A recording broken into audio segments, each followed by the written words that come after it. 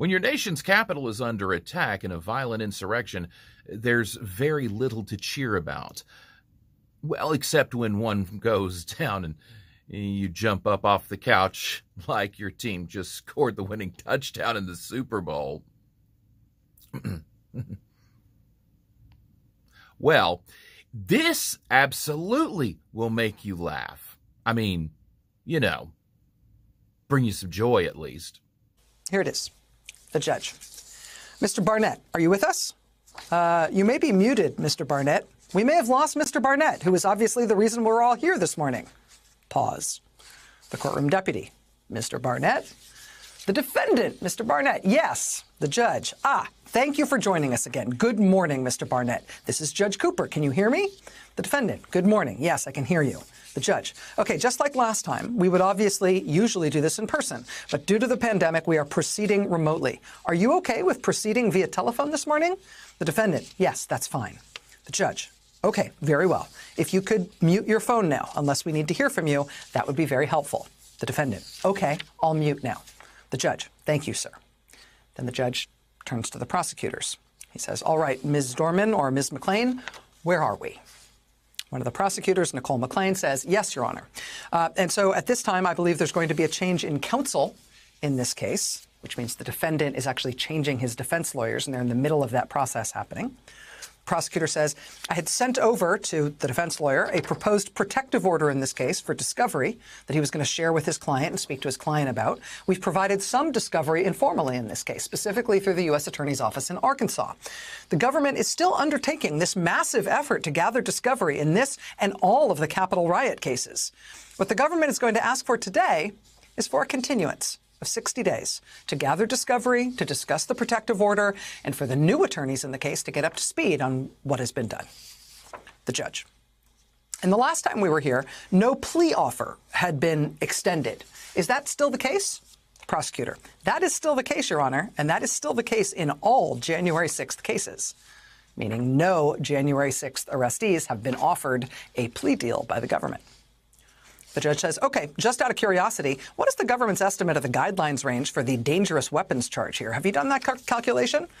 There's then some discussion between the judge and the prosecutors on how much time in prison the defendant might ultimately be looking at if he's convicted on the dangerous weapons charge he is facing. That resolves like this. The prosecutor. For the 1512, it's going to be the highest offense level here. I believe it's going to be a base offense level of 14. The maximum sentence on the 1512 is a 20-year term of imprisonment and a $250,000 fine. The judge. Okay. All right. Just trying to figure out what we've got. And he turns to defense counsel. Counsel, May 4th at 11 a.m. Does that work for you? Defense lawyer. One moment, Your Honor. Yes, that works for me. Yes. And then up pops the defendant. He unmutes himself. Defendant, I'm sorry. I need a sidebar with my counsel. That doesn't work for me. I need a sidebar. A different defense lawyer stands up. Richard, this is Stephen Metcalf. The defendant, I need a sidebar. I need a sidebar. Defense lawyer Stephen Metcalf. Listen, Richard, this that we're talking about now, this is a date wholly separate from any application for bail for you. So just hang tight. We're going to hash out everything we need to with the court right now. There are a couple of other issues that we need to address, and we will speak to you as soon as you give us a call back today. Did you hear me? The defendant. Yes, I understand, but I've been here a long time. I've been here a month, and they're going to set it for another month, and everybody else is getting out. Defense lawyer. Richard. The judge. Okay. Defense lawyer. I'm asking you to just hang tight. We're going to address a couple of other matters. The defendant. I don't agree with this date. It's not fair.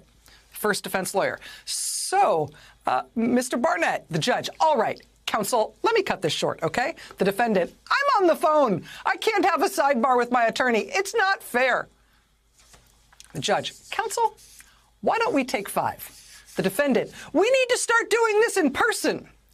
Remember, the defendant just consented to doing this not in person when the judge asked him directly at the start of the hearing, but now he says, we need to start doing this in person. The judge, Mr. Barnett, hold on, sir. We're going to take 5.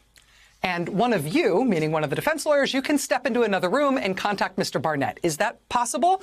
The defendant, it is possible. We've done it before. The judge, hold on, sir. Hold on, hold on. Here's what we're going to do. The court will set a date for a further status hearing on May 4th at 11 a.m.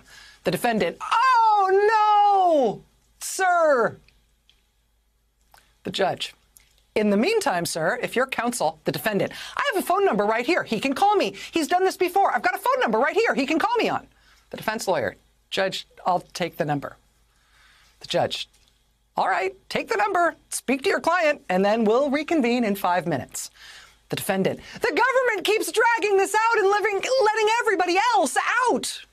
Defense lawyer, Richard, meaning the defendant, Richard, I'm advising you to just stop.